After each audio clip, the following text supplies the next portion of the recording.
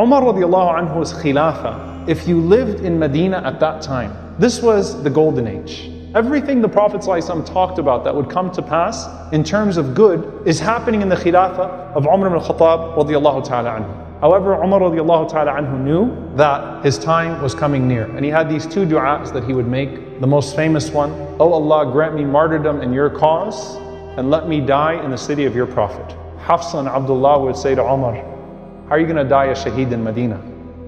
Battles don't happen in Medina." He said, "If Allah wants it to happen, it's going to happen." He had another dua. He said, "Oh Allah, do not let me be killed at the hands of someone who prostrated towards you, he made sujood to you, that he would argue against me on the day of judgment with it." Meaning, don't let me be killed by a believer. So subhanAllah, his dua is to be killed by a non-Muslim in Medina as a shaheed. Three things that seem completely impossible. So how does this shahada come about? It starts with a man by the name of Abu Lu'lu'a al-Majusi. Abu Lu'lu'a was a skilled craftsman. He used to make weapons of war. And he works under Mughira ibn Shu'bah radiyallahu ta'ala anhu. Now, Abu Lu'lu'a complained to Umar ibn al-Khattab radiyallahu ta'ala anhu, and Umar radiyallahu anhu was a just man. But Abu Lu'lu'a complains that the commission that he's taking from the weapons of war are too much, and I'm working too hard. So Umar radiallahu ta'ala anhu, he takes his complaint, he weighs the evidence on both sides, and Umar radiallahu ta'ala anhu comes to the opinion that it was a fair commission that he was taking. So Umar radiallahu anhu tells him that, it's not an unjust salary that he's taking or a portion that he's taking from you. And at the same time, he tells Al-Mughira ibn Shu'bah to be lenient with him, to be just with him. But Abu Lu'lu'a was enraged by just that judgment. So Abu Lu'lu'a, he goes back and he swears to himself that he's going to kill Umar al-Khattab radiallahu ta'ala anhu. And Umar radiallahu ta'ala anhu is walking by him one day in Medina, and he's making all of these different types of things, and one of the things that he would make was windmills. He would make these spears, and he would make all of these different crafts. So Umar radiallahu ta'ala anhu walks by, and in a nice way, he says to him that, "I heard that you do these things very well. Can you make me one of these also?" And Abu Lu'lu'a says to him, "Ya Amir al-Mu'mineen, I'm going to make one for you that the whole world is going to hear about." SubhanAllah, he's threatening him in a nice way. Umar is not illiterate or naive in this situation. Umar radiallahu ta'ala anhu, he walks away and he's laughing as he's walking away, and he says, "He just promised to kill me." So the Sahaba say to him, "Well, why don't we apprehend him and why don't we kill him first?" He says, "Ayuqtalu ala dhann?" You want him to be killed over a suspicion? He said, "No, absolutely not. That's my hunch from him, that's my sense from him, but it's the qadr of Allah subhanahu wa ta'ala, whatever happens as a result of that." Now subhanAllah, there are these dreams that then start to happen. Auf ibn Malik radiallahu ta'ala anhu, he says, during the khilafah of Abu Bakr as-Siddiq radiallahu anhu, I saw this rope that was hanging down from the heavens, and the people were trying to reach it.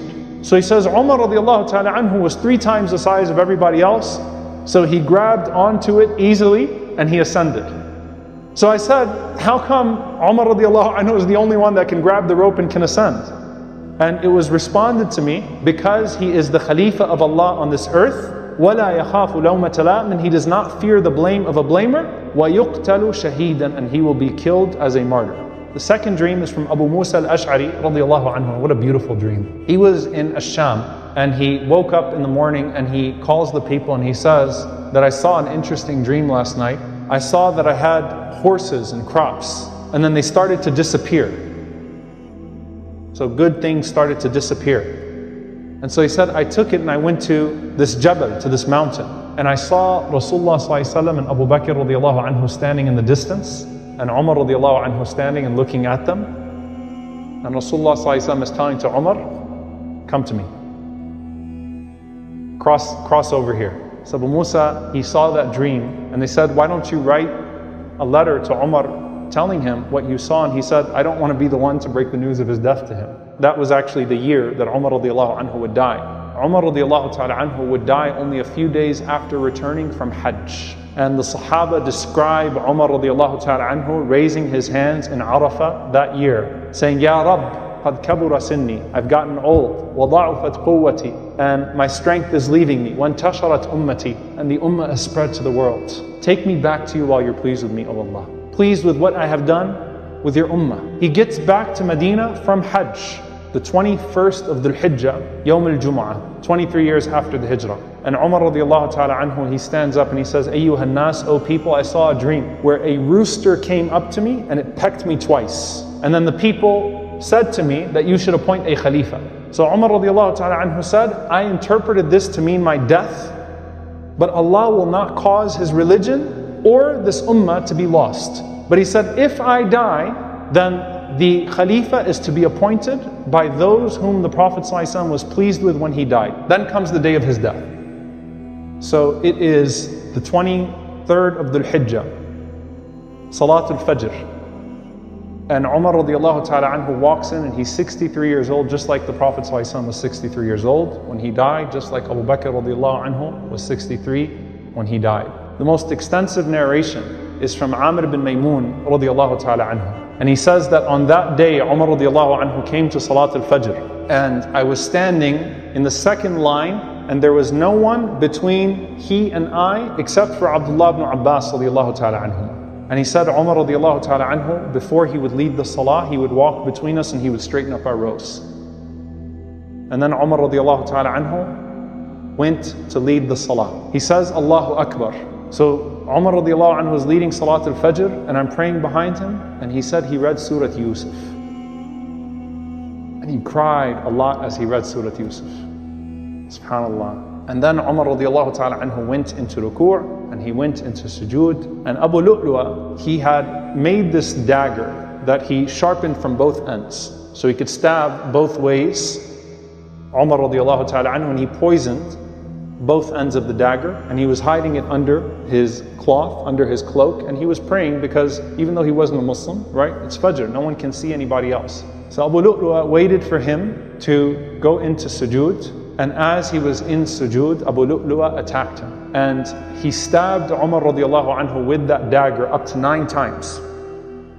Stabbed him in his back, stabbed him in his front, stabbed him from his sides.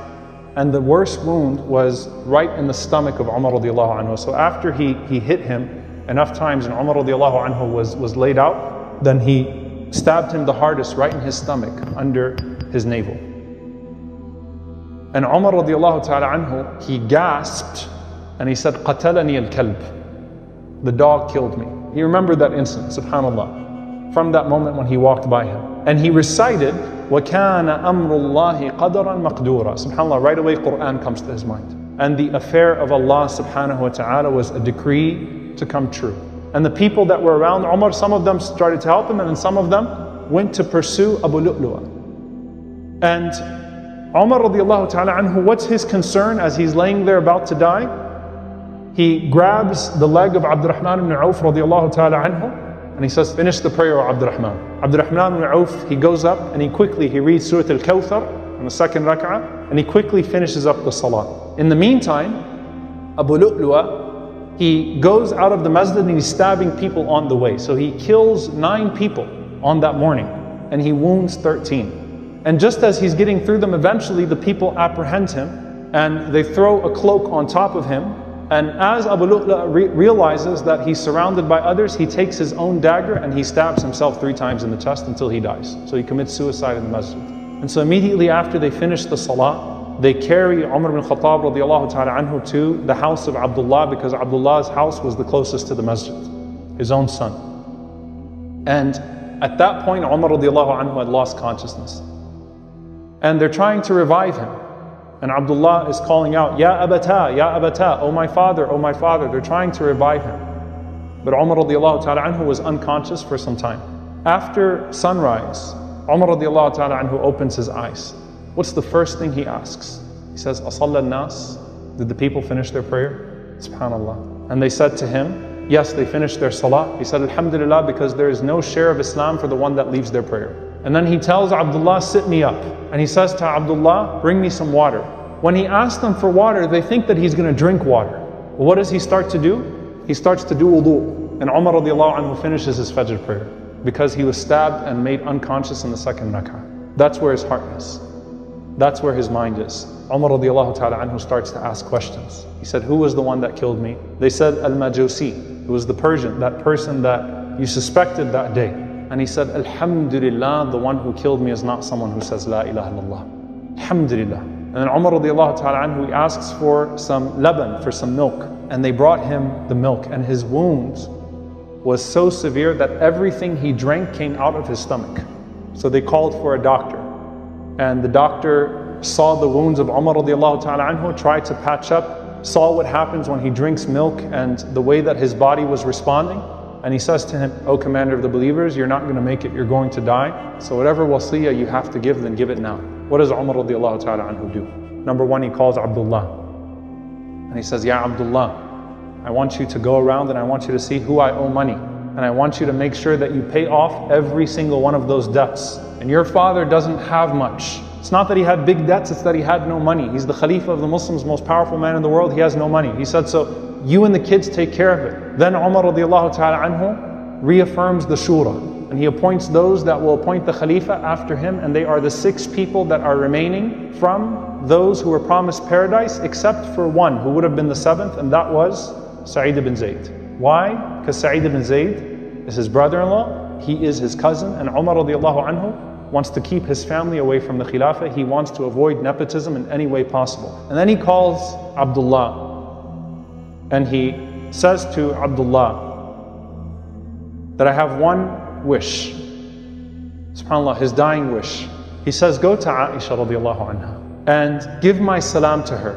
But don't tell her that Amir al-Mu'mineen sends salam to you. Tell her that Umar sends salam to you, because I'm no longer Amir al-Mu'mineen. I'm no longer the commander of the believers. And ask her, but tell her that it is fully your right to say no to this. Ask her if she would give me permission to be buried in that spot beside the Prophet sallallahu alaihi wasallam and Abu Bakr as-Siddiq radiallahu ta'ala anhu.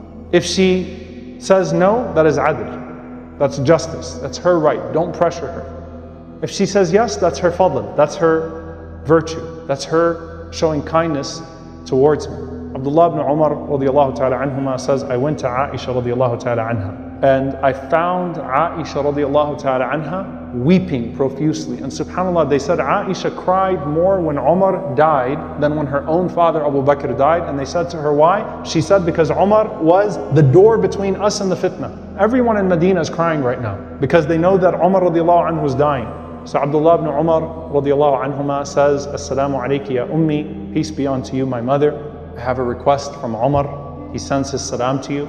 And he asks for you to consider, but without any pressure, it's your right, if he could be buried next to his 2 companions. Buried next to Rasulullah sallallahu alaihi wasallam and Abu Bakr as-Siddiq radiallahu ta'ala anhu."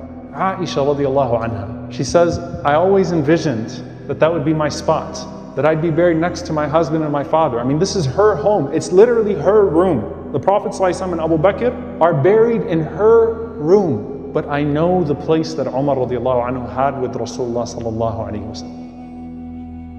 So she granted it.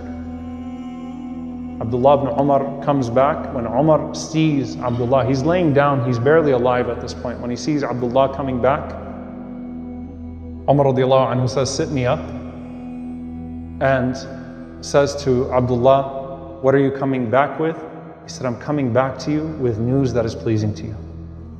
He said, "Alhamdulillah, that was the only thing that I wanted." But he said, "After I die, go back to her again, just in case she felt under pressure.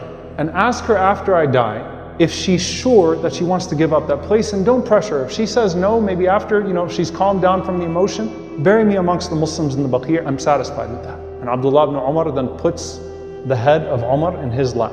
At that moment, people are coming in and some of the Sahaba are praising Umar radiallahu ta'ala anhu. And Umar radiallahu ta'ala anhu says to some of those that praise him, he said, "Atashhadu li yawm al-qiyamah bidhalik? Will you bear witness on the day of judgment with what you're saying?" And they're saying, "Yes, O Amir al-Mu'mineen. No one was dissatisfied with your khilafah." Abdullah ibn Abbas radiallahu anhuma comes in. And Abdullah ibn Abbas radiallahu anhuma starts to mention all of these virtues.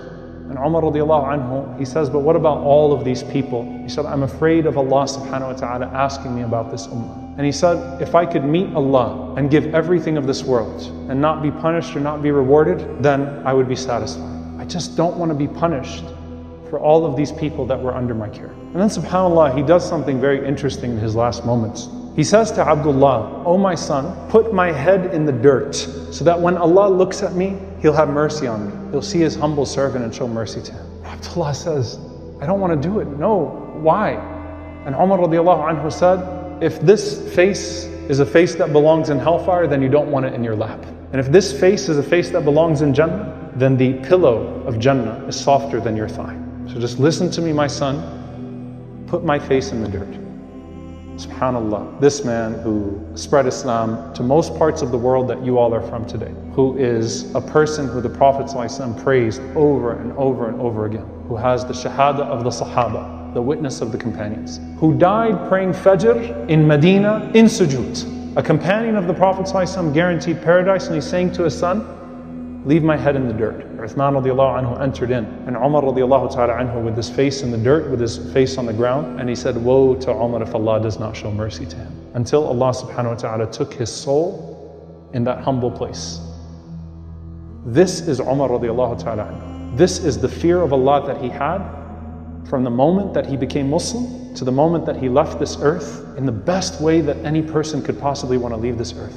This is a man who one day set out to kill the Prophet ﷺ and ended up being buried next to the Prophet ﷺ. The way that they're buried, the Prophet ﷺ is buried, Abu Bakr radiallahu ta'ala anhu is buried with his head to the shoulder of the Prophet ﷺ, and Umar radiallahu anhu is buried with his head to the shoulder of Abu Bakr radiallahu anhu. SubhanAllah, you think about the people rising from their graves on the Day of Judgment. And I want you to imagine the scene when the Prophet ﷺ and Abu Bakr and Umar radiallahu anhuma rise from those graves and proceed to Ard al-Mahshar, to the place of assembly. And the Prophet ﷺ entering into Jannah, as he said with Abu Bakr and Umar,